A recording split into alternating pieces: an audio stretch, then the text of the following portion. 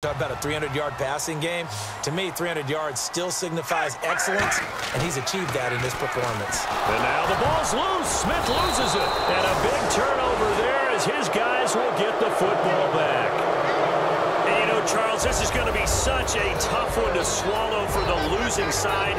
You go into overtime, just can't get it done. You always believe you're going to win the game. You always think it's going to be yours. And then to have it snatched away or to give it away, a tough, tough loss.